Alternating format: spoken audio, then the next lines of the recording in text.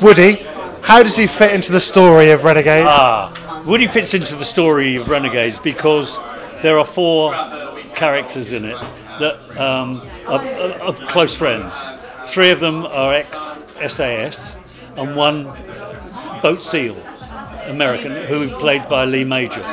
And Ian Ogilvy's character, he owns a pub in the West End.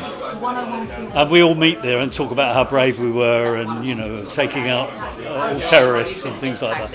And we do that twice, 2-3 times a week.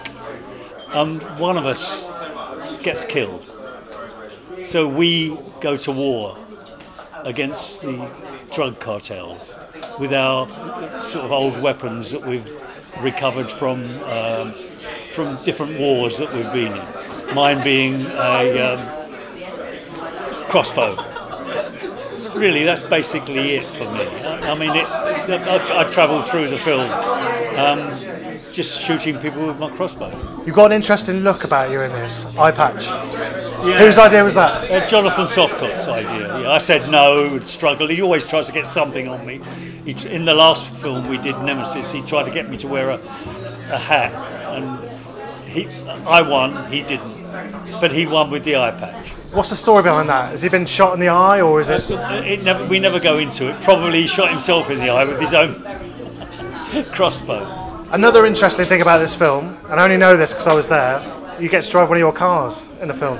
Yeah, I got a collection of cars, and Danny Zerilli, I told him I'll bring a car in if he wants, and I wouldn't charge, because it's a 1963 Corvette Stingray. And yeah, it's only in it for a matter of half a minute. But yeah, I brought that into the film. Yeah, it looks really good from above. There's a big drone shot. It's like amazing. So what's the best thing you'll take away from it? What's the most memorable thing from the shoot you'll take away as an actor? You've been in the business for decades, obviously. Just working with people I know. I mean, Nick Moran. I've known Nick for a long time. Working with nice people. You can't ask more than that. And you know, acting's not brain surgery, and we all get on and do our jobs. And lots of the scenes are improvised, and we kind of send each other up in them. That's it, really. Yeah, good fun. And final question, what can audiences expect from Renegades as a film? What do they expect? What can they take away? They can see actors that basically enjoy what they're doing. The story speaks for itself. And I'm sure they'll attempt to do another one, a follow-up. Would you be up for it?